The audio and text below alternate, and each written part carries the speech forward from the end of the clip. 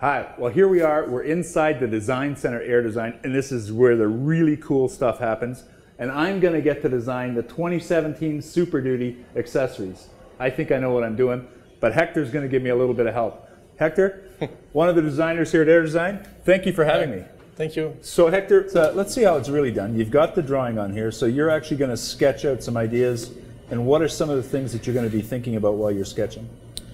Well, like I told you, we will try to read the lines in the car. Let me show you.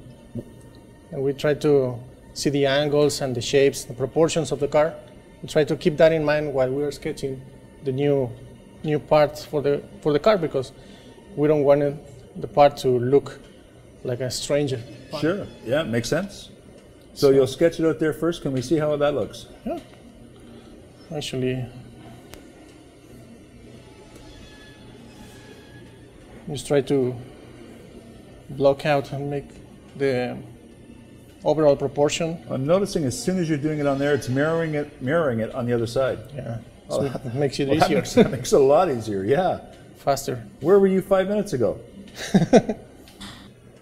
After we have this, we go to the 3D model, already done. Let me show you the parts. So that's just the part there. That's the Air Design bumper cover. Exactly. This is where the Sylvania Osram LEDs go in? Exactly. Okay. Excellent. Okay, well sometimes Hector is telling me that the drawings aren't available from the manufacturers, maybe for lower volume parts or unique parts, such as we have behind here. Not a problem here at Air Design. They use 3D scanning, and this funky looking motorcycle here has been all taped up with these dots, and we're going to ask Hector here to show us how to do it. And I'm sorry, Jorge is going to show us how to do it. Hector, tell us what's going on.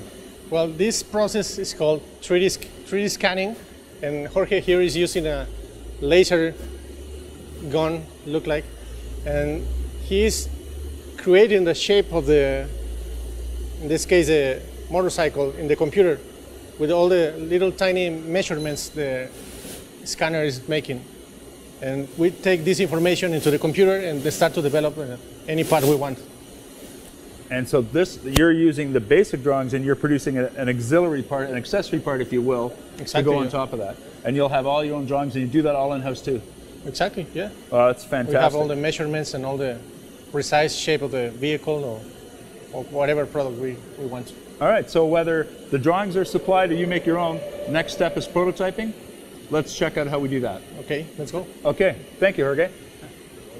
So once the design is done, you have all kinds of ways. The next step is to make a prototype, but one of the ways you use is 3D printers, right?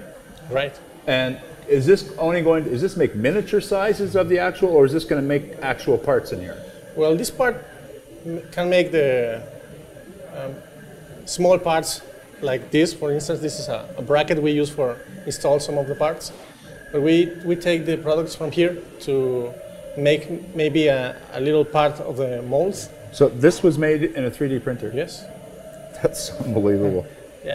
Okay, now this machine, I know, I'm impressed already because I'm told there's 15 of these in the world. They're very expensive. What does this machine do and why is it so unique? Well, this machine is really cool because you can make prototypes like this, and you can evaluate the shape of your design, and then you can add clay and modify it, and then mill it again, and go back and forth all the time you want. And right this here really on the accelerates floor. the process. Yeah, exactly. Right from the computer. This is really quiet machine. So you could clean. You could actually bring in a full-size model of a car and add clay to the car, exactly, and this machine will just mill the clay off. Or it could in fact do a whole car if you wanted it to. Exactly, or make it on scale if you wanted. So you can evaluate the shape. Basically that's its purpose, just to evaluate the design. Imagine when the old days they had to do that. It took them years to, maybe months, I don't know, to make these clay models. That's pretty impressive. Yeah, and the really cool thing is you can have it perfectly symmetric. You have to make one side by hand and the other. Ah, of course, I never thought of that. Mm-hmm. Well, that's why you're the designer. Once again, thanks very much, Hector. Thank you, Jim. Appreciate it. Thank you.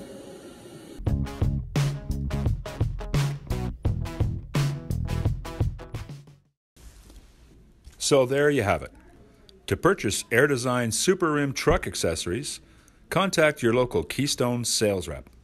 Or, for licensed Mustang limited accessories from Super Rim, you can purchase them from your Ford dealer. Any inquiries on the product, email sales@airdesignusa.com.